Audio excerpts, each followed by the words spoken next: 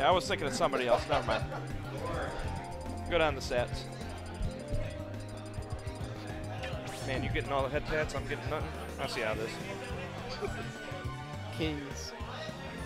There we go. This is a matchup we were talking about before that set we just watched. Yeah, I thought he was going to go Cloud. Yeah, it looks like Daybreak is going to opt for Cloud and not Falco here. Yeah, I mean, it's understandable. I'd much rather go Cloud instead of a matchup I lose.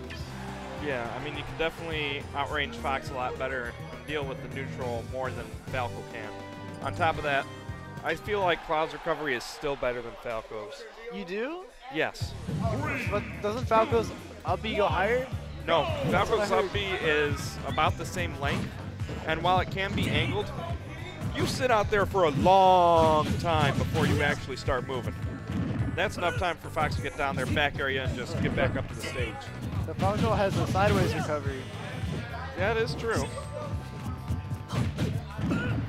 I don't know if I can agree with you on that one. But anyways, to the match, we got Cloud versus Fox on Smashville. Daybreak having a pretty alright lead right now. Yep. I mean, this is really what Daybreak wants. He just wants to keep Aquatics off the stage and just juggle them.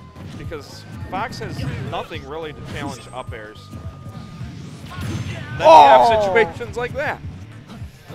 I mean, Daybreak had all the time to run all the calculations, trigonometry, the geometry, just to calculate when he needed to go out there. My man did the Pythagorean theorem in his head.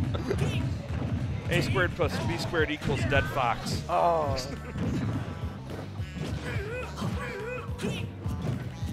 I mean, Daybreak has just been preventing Aquatics from playing the neutral game that he wants. Oh.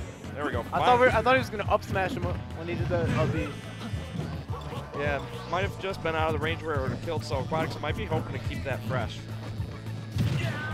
Yeah, but Daybreak has a pretty convincing lead right now. It's going to take a lot for Aquatics to run this back, especially against a strong player like Daybreak. Yeah, and let alone just finding a way back to the stage against Cloud. Because, I mean, Daybreak's just been sitting near that platform, not really letting Aquatics get to it. And that's the other scary thing. This is a Cloud that'll actually go for grabs. Oh, good call just delaying that. Oh, I thought that. Oh, he did have to go for it again. Yep. I do like this thought with the neutral B there to try and get the kill, but Aquatics able to find his way back and find the kill. Forward throw. Ooh. Oh, he killed him with F2. Yep. My man killed him with F2. I mean, that's the scary thing about Daybreak. It's like he's used to applying pressure just outside people's range as Falco. So you top that onto Cloud, and it's not fun to deal with because he will just wait for that panic option to come out and punish you for it. Plus, Daybreak's fundamentals have been so strengthened from the fact that he has to play Falco. Exactly. A very neutral line character fundamentals. Yep. So now he applies it to Cloud, and look at him. Look at him go. Oh no. Aquatics trying to be patient, but a quick side B there, getting Daybreak out of that. Oh! No. Oh! A little bit too early on the down air there.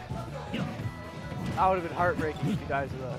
Especially after the way he needs to switch the momentum around here, because you can't let your opponent be getting those kind of kills game 2 when you're down a stock, or game I should say.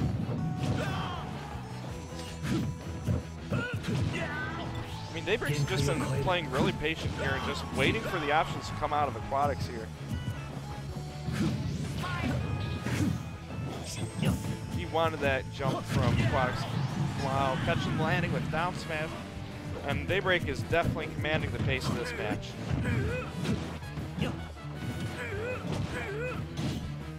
Oh, that was a good stall. Yeah, he definitely needed that because Daybreak has just been running away with this right now. Already lapped him too. Speak of the devil. Yep. Now with limit online, this is definitely a scary spot for Aquatics to be. Oh no. Oh. Yep. Daybreak's like, I can burn this stock. I'm just gonna stay down. I got it.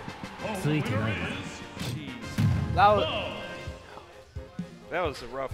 That was so convincing. Yeah.